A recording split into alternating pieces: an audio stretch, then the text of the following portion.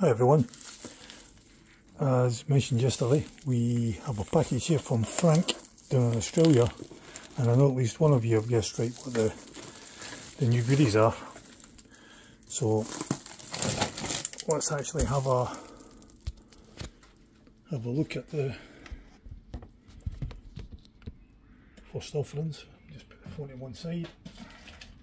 I need to be careful here, getting into things.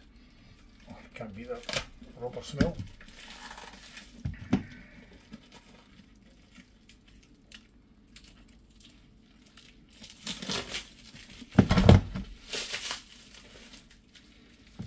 And here we go, I hope.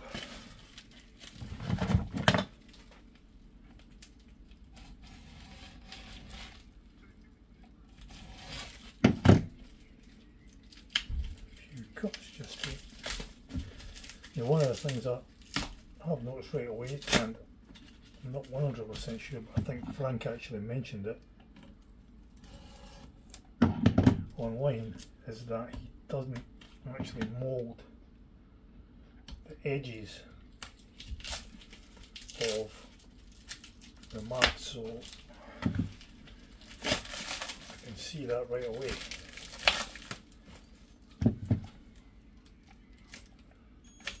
Looking for 100% like for like on.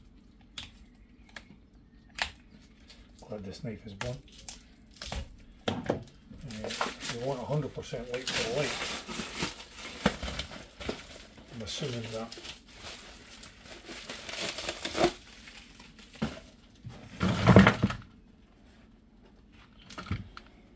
would be possible, but if you look at what's been produced at the moment, and I'm glad the sample that I sent down to Frank was good enough to get this done.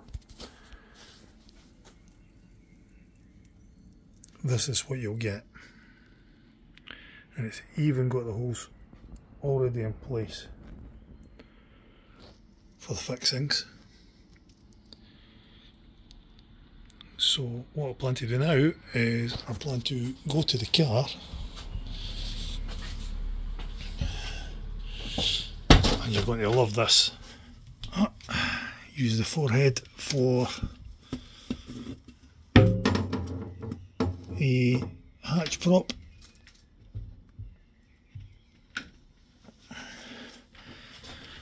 And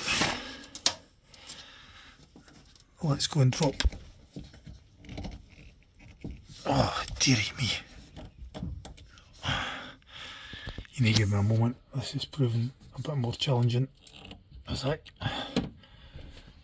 hold the camera and do it, as my left arm has no strength whatsoever.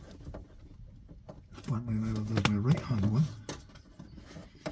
Jeez, that was down there tight.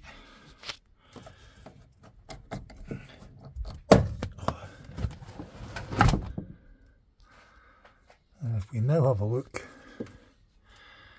at the original,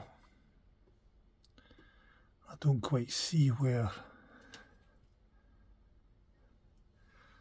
the finishing that Frank mentioned not being done comes into play. But one thing I did notice is we have two extra holes here, which I didn't see on the sample map. I'm not sure if this is because this is an early car or if it's a late car, but I'm going to go ahead now.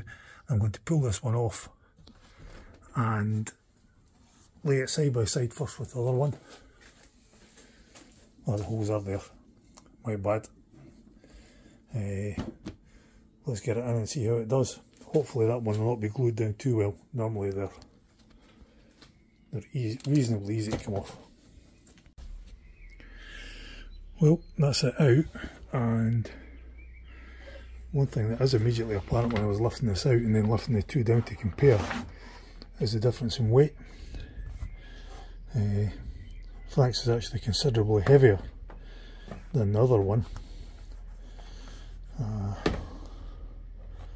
But if we look and overlay them,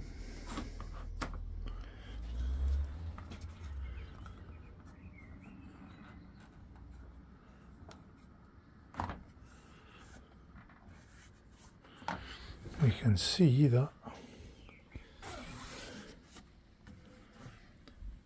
size-wise, slightly different.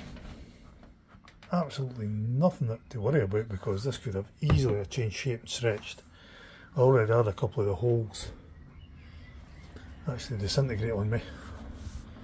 Bear in mind this is 60 years old. So let's, same length, height, whatnot.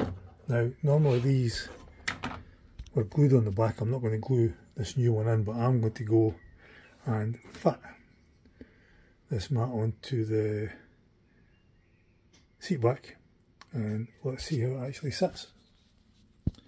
That's it, if I can get the camera to behave.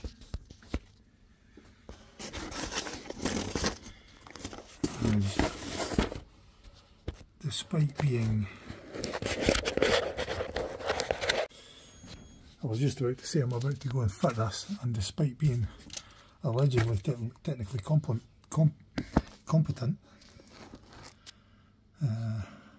actually I'm much better at designing the technology than I am actually using it. So I really wish I'd brought the GoPro home now, as this is becoming a bit of a challenge. Andy Jones, buddy, I feel your pain moving the camera about all the time. There we go. I think.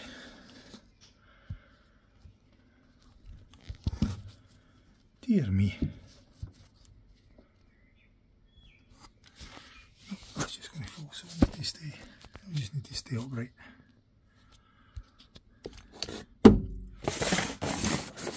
In the corner. So perhaps that'll be a bit better.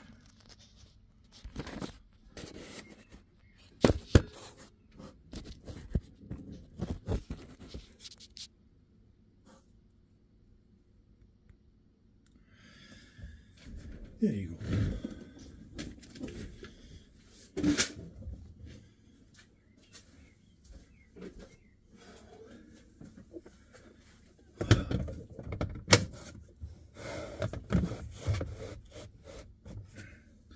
And no, I haven't taken all of the screws out, the two back ones are in.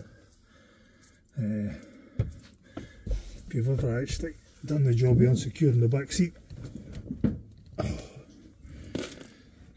the things do tend to go for a walk. This is more or less in position, and as can be seen, it sits very, very well. I'm not sure these holes were ever actually in the material originally from the factory, or if they were actually just made on a, if it was just glued on and then on a case by case basis popped through with an awl and then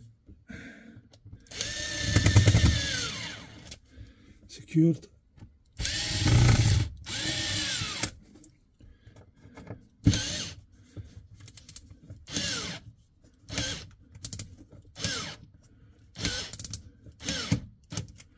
It's better.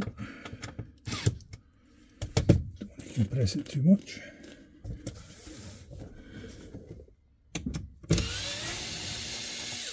And that's why I left two screws in. I've just felt the seat drop down.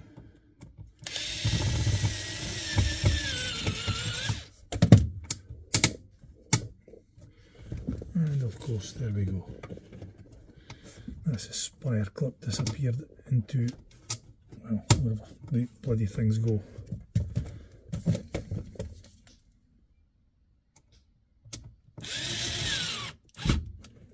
Got it.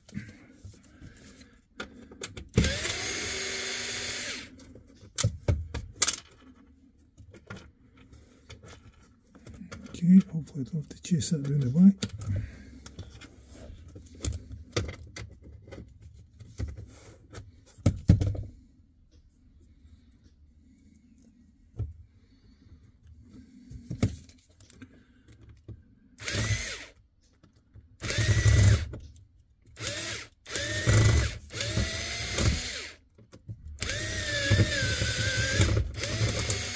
this again.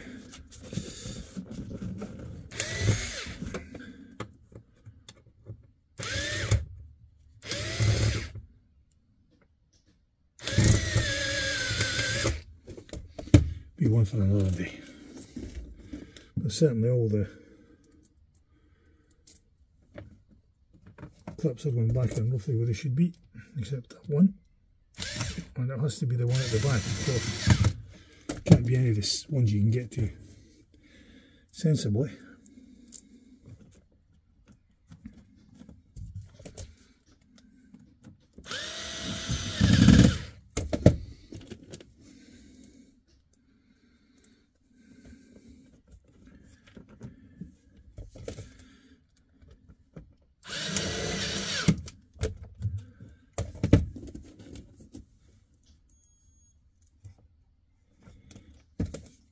Still waiting for the cat to make an appearance. She usually doesn't miss a trick if I'm out in the garage.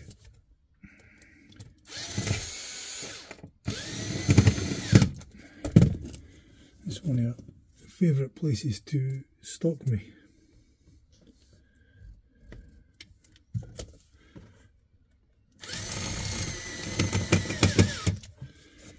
And the back ears as normal, and the small tails would normally be screwed down.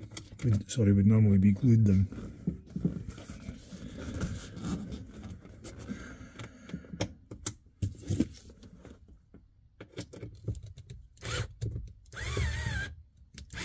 Got it. And let's raise it up for a look. All seems to be fitting very, very well.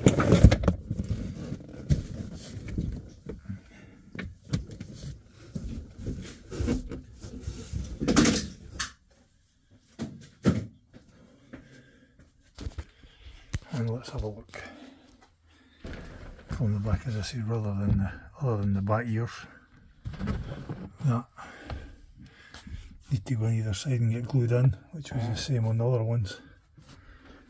Form and fit wise, very, very tidy, and certainly a huge improvement from the rotted rubber ones we have at the moment. And of course, next up on Frank's agenda is this one here, which, you know, I think we can all appreciate suffer badly. This one fortunately is, like the car, is pretty much original. If you pull this back as it's to where it should be, you can also see that one in this car is actually cracked here. It's cracked there, so one lovely fitting replacement seat back mat, Frank. Just looking for part 2 now to complete the set. Well done, fella. Start getting your deposits in, guys.